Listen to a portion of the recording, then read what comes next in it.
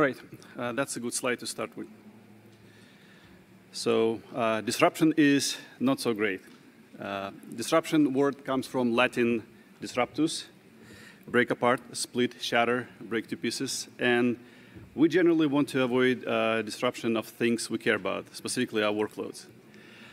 Kubernetes as a container orchestration system lays a solid foundation when it comes down to operating highly available workloads.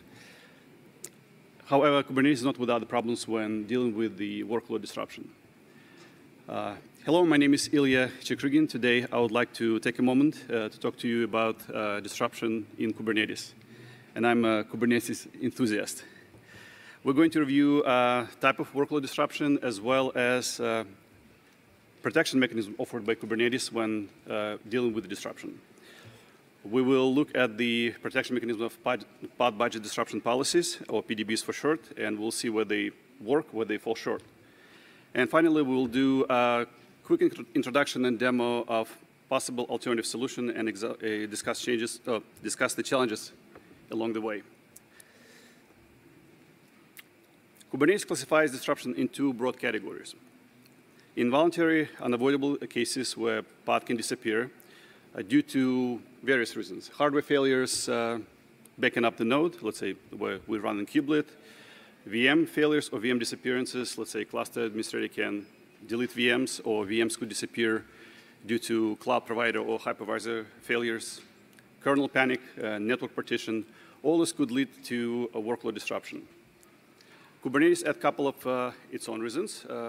Kubelet can remove our pods in response to resource pressures on the node, and taint manager can remove workloads pods in response to no-execute taint.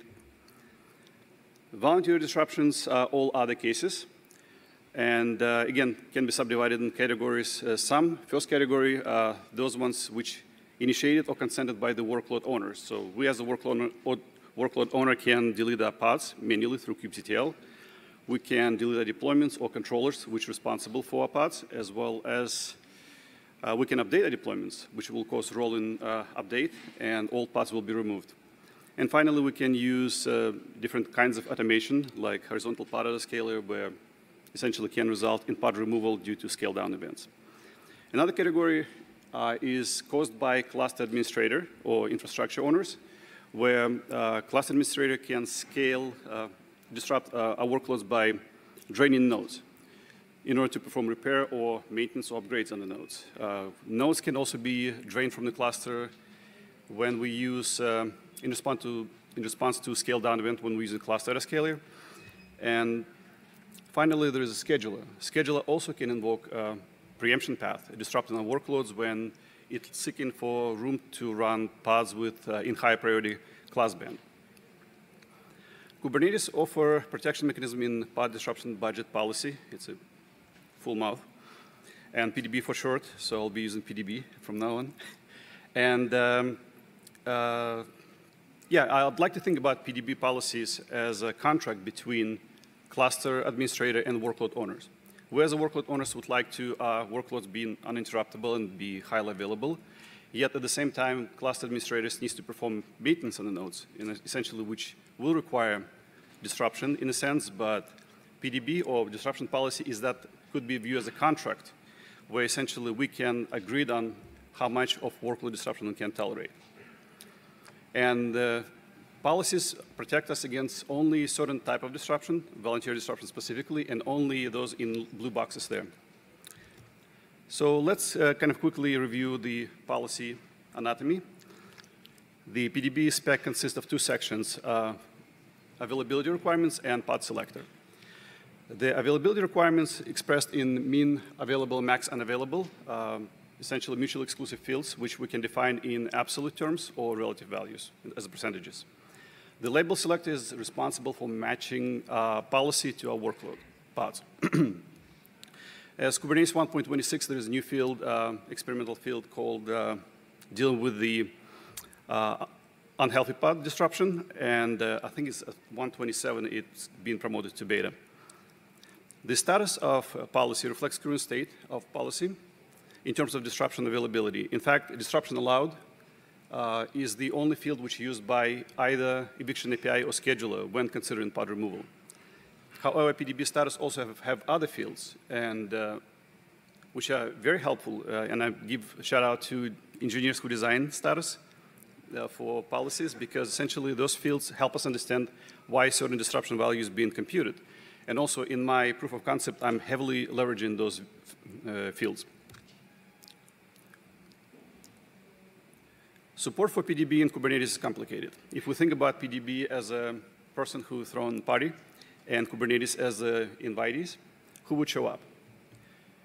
Kubelet and Taint Manager, those are cool kids. They ignore PDBs as if they don't exist. In fact, the term eviction in this context in orange boxes is a misnomer, because neither Kubelet nor Taint Manager use Eviction API. They simply delete pods.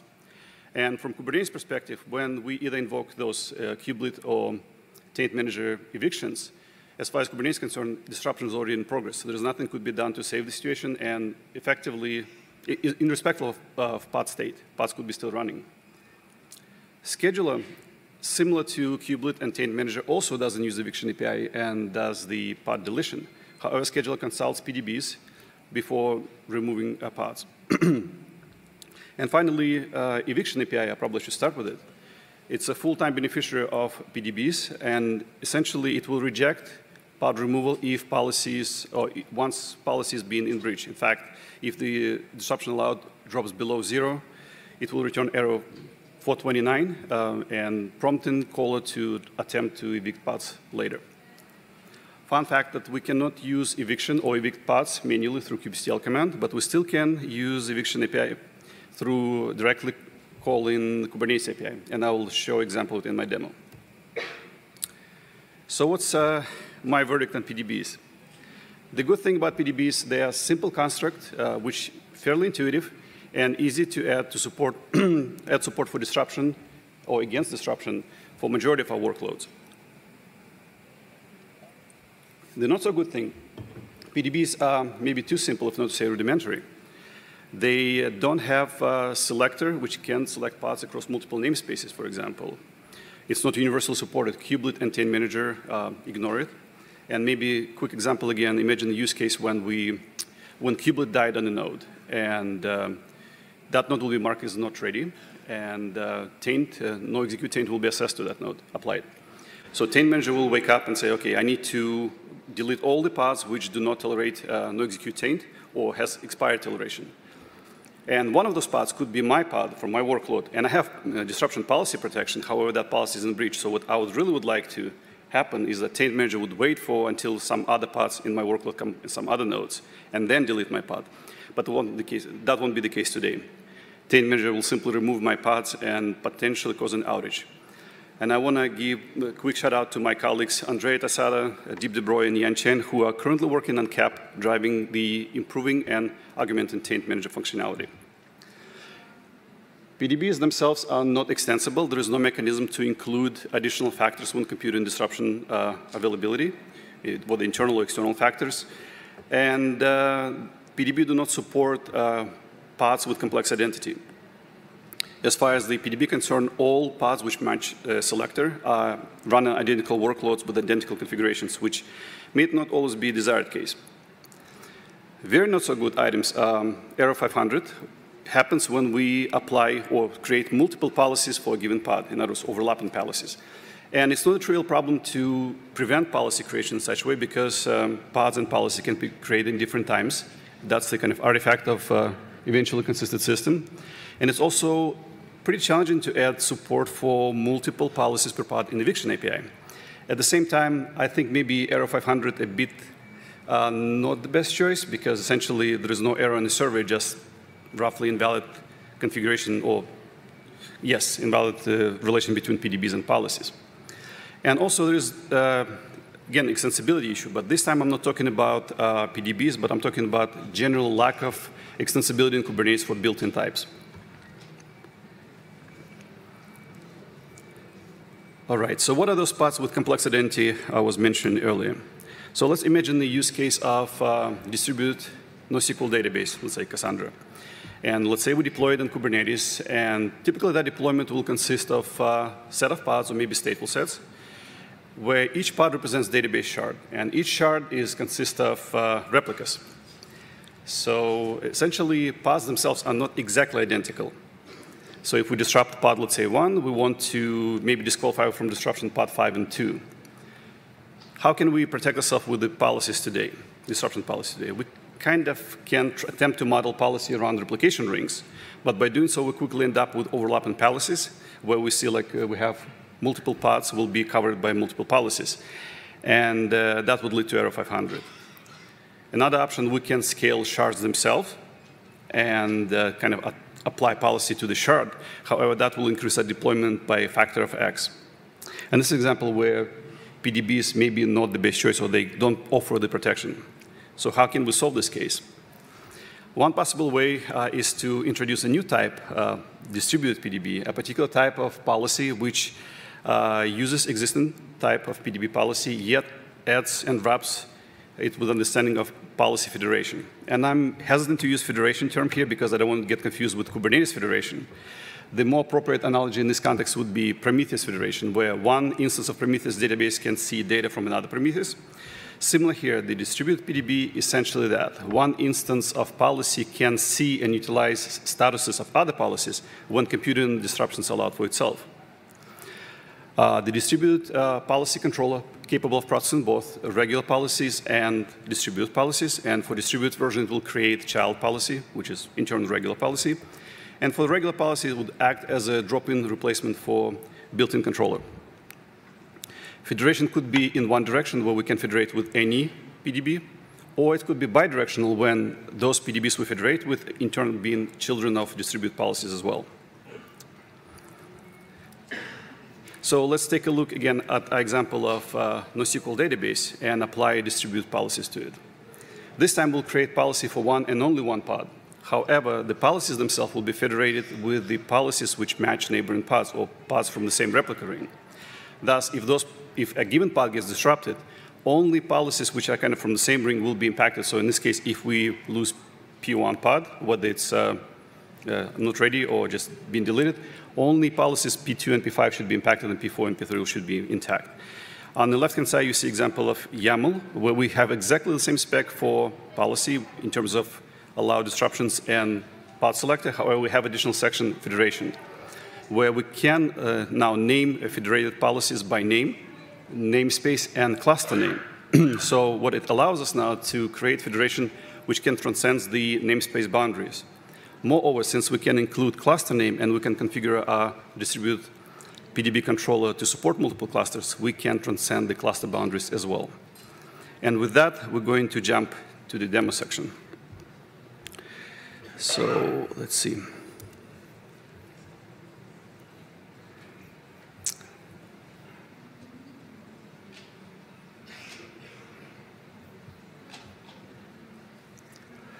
Now, the tricky part is to pick the right font size. Obviously, that's probably too small. Let's bump it up a little bit. Let me see. On the back, can you see it? A little bit more? Yes, no? All right, I see thumbs up with my bad eyes. OK, so for all my demos, I'm using kind clusters running my laptop. And this is an example of single node kind cluster with distributed controller already deployed in it, distributed policy controller. And first case, I will demo example of creating deployments into different namespaces in the same cluster and attempting to solve the disruption requirements by a policy, disruption policy. So here we have two namespaces. Both have 3 pods each. And my requirement is such that I would like to have minimum 3 pods running. Doesn't matter which namespace. It could be one or another, 3 and 0, or 2 and 1, or any combinations. So let's see how I attempt to solve it with the PDB. When I create policy with minimum 3 available, you will see that I have allowed disruptions at 0 level. So that policy now effectively isn't breached. My workload is uninterruptible because policy is scoped to the namespace. Since policy at the namespace looking at the pods, it only sees 3 pods. So let's take a look at the YAML file. So yes, currently healthy 3, desired healthy 3. Nothing could be disrupted. This workload is uninterruptible, and cluster administrators won't be happy about that. And as I mentioned earlier, since we cannot use kubectl, this is the example of submit a request for eviction directly to API. In this side, I'm running the kube proxy, and I'm curling sending to this namespace pod combination and using the eviction subresource and providing JSON payload. So if I fire this up, I get 429, which is exactly that because there are 0 allowed disruptions, and I can repeat the same command against another namespace, and I should get hopefully exactly the same response. Yes, so yes, this is the uninterruptible workload. So let's replace the policy from one namespace with the distributed version. And let's maybe bump up a little bit here. Okay, cool. So now you can see we have a distributed budget disruption policy and child object PDB. Now this time you will see that it has actually 3 allowed disruptions because it understands the policy from the next namespace. And let's take a look. Oh, first of all, if we attempt to disrupt, we can. We get 200, and you can see that pod was disrupted right here, new pod being created. And let's take a look at the YAML. Now, let me bump it up. There we go. So in the spec section, we see exactly the same requirements as for regular PDB, but now you will see federation section where we have name and namespace indication. The status of distributed PDB contains both child status and all federated items statuses, as well as total computed values. And if we look on the child YAML file of child PDB policy, it's exactly the same built-in policy. The only difference is that we now have owner reference indicating that this policy being owned by distributed version. Cool. So let's scale deployment in other namespace to 0, just emulating disruption. So we have no pods. And as you can see now, available allowed disruptions drop down to 0. And if we look at the PDB policy from other namespace, you can see currently health is 0. That's essentially what happens here. We're federating with the status. We're not looking for the pods. And by looking, observing changes to the federated status, we update the allowed disruptions in our namespace. So if we attempt to evict pods in our namespace, we get 429 as we want to. Now, as we bring pods back from another namespace, kind of when, let's say, maintenance completed and recovery happening, now we can able to evict pods in our namespace. Moreover, as we restore all the pods, we should see allowed disruption going back up to 3. Now, if we attempt to evict pods from another namespace, we still can't because it's being governed by built-in policy. So let's go ahead and replace that policy with the distributed version. This time, this basically creates the bidirectional federation. And now this time we can, okay, can we see it? Yes. We can disrupt either pods in either namespaces without a problem because as long as total number of pods is 3 and above. And let's scale now them both to 2 and see what happens if we try to simultaneously evict pods from both namespaces. So now only one eviction should succeed and second fail because, again, once first succeeds, we're going to be in breach of the policy. And here we go. So first call succeeded, and the second one have failed. And that's the example kind of just a nutshell demoing the basic federated policies. In my example, I used symmetrical deployment where both deployments identical and both use identical policies. However, symmetry is not required. We can have total different deployment sizes and shapes, as well as different policy requirements. In next demo, we're going to go back to our example of NoSQL database, and we're going to deploy it into the same kind cluster, single node cluster, and we'll emulate it by just regular pods, so it's easy to disrupt and see impact of it. And this first step, I'm going to emphasize the importance of policies, because if we don't use any policies protection against disruption and cluster administrator performs maintenance on the node, they can start evicting or draining nodes without any hesitations, and that will result in we losing pods, and then they can continue perform maintenance, and more pods getting disrupted, and at this point in production, we are in outage. And people get paged because my database is now compromised. Most likely there are failures and people not happy. So let's quickly restore all the pods before anyone gets paged. And let's see how we can try to solve it with the built-in policy.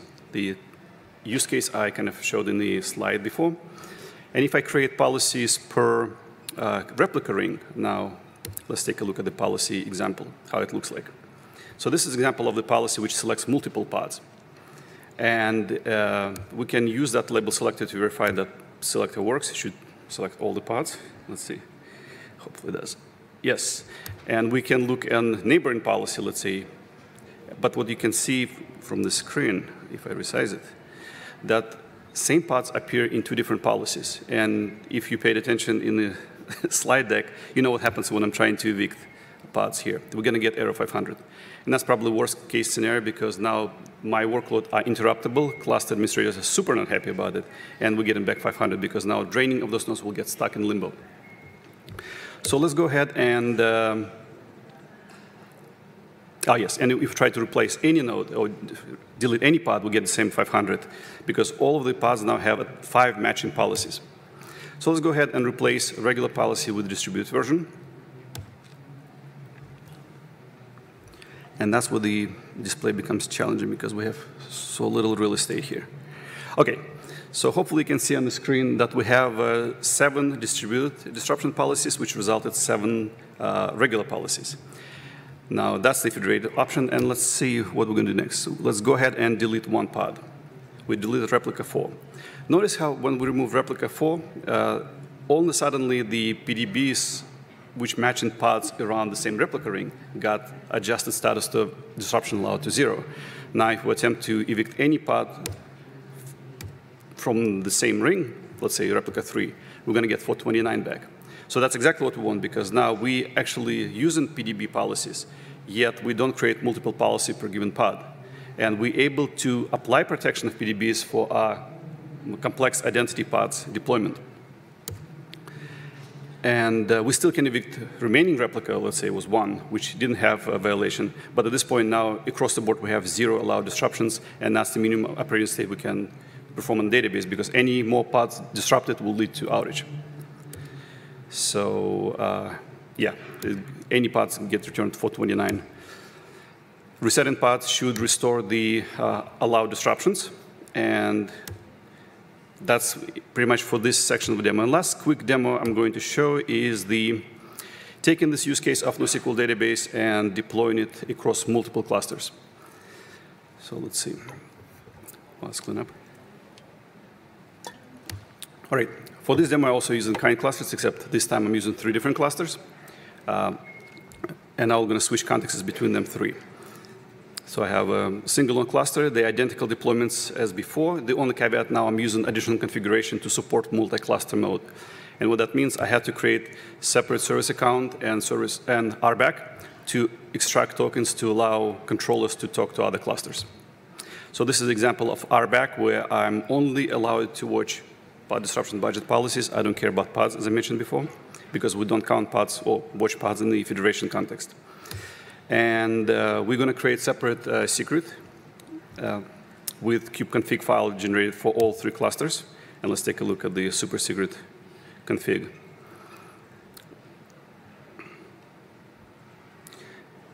So here we go. So here's a secret file where we have 3 contexts for each cluster, blue, green, and red, with the tokens. That config will be important when we look at the federation section. So this type, we're going to create separate panels here, and on the left-hand side, we're going to watch the deployments, and on the right-hand side, we're going to watch the policies. And again, I probably need to play with the adjusting sizes here so we can see better. Okay, hopefully you can see on the big screen. Here's on the left-hand side, we have 3 pods. So it's 9 shard deployment of NoSQL database, and it's kind of striped across 3 clusters. So we have 0, 10, 20, 30, 40, and so forth, you can see. And we have matching policies on the right-hand side. Those are already distributed policies.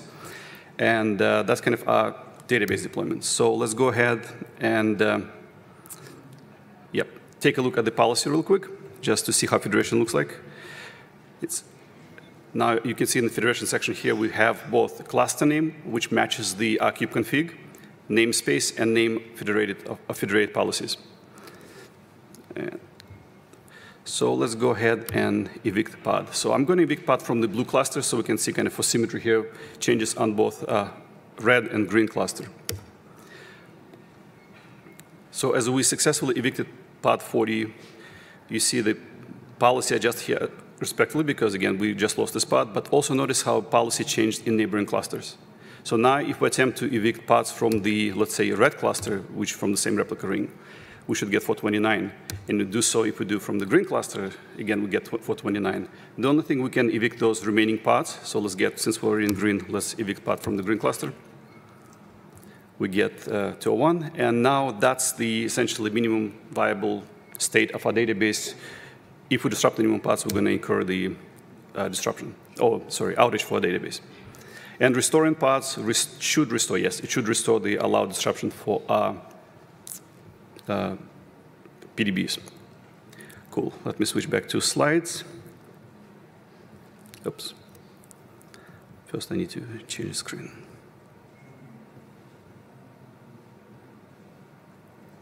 All right. So I had to juggle this so easier to see. So hopefully my demo got you excited about possibilities. And surprisingly, as I mentioned, because the policies today have additional fields, the implementation of this control was relatively straightforward. So what was the hardest part? Kubernetes did a great job, fantastic job of offering extensibility in terms of custom types, the CRD and controller, or like operator paradigm, right? However, Kubernetes offers little when it comes down to extending built-in types. In order to make this project work, I had to implement fully compatible disruption controller, which essentially behaves as a drop-in replacement, but also adds supports for my new type, Distributed PDB. And once the implementation was done, I had to disable built-in controller through the controller manager flag so I can operate both controllers, well, so I can operate controller without competing with each other. Both of those are pretty formidable challenges. Building a fully compatible controller to built-in, it's a full-time job because not only you need to implement for this current version, if you want to go that route, you will need to implement those for all future SKUs and patches. More than a full-time job. And plus, not very productive because you will be duplicating effort. And disabling existing controller could be not an option for users who operate clusters where they don't have access to control plane. Think about your clusters in clusters as a service in the public cloud, EKS, GKE, and so forth. So what does it leave us? The big question is if there is desire to democratize the extensibility for built-in types in Kubernetes. Ideally, what I would like to happen, I should be able to disable somehow or indicate on my PDB types that do not, so the built-in controller does not process my types and only process specific types.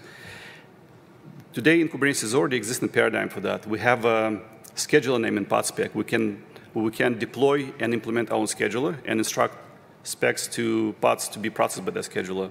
Or there is an example of what ingress annotations or ingress class names today, where we can operate multiple ingress controllers to process the same type and have the controllers not to compete with each other.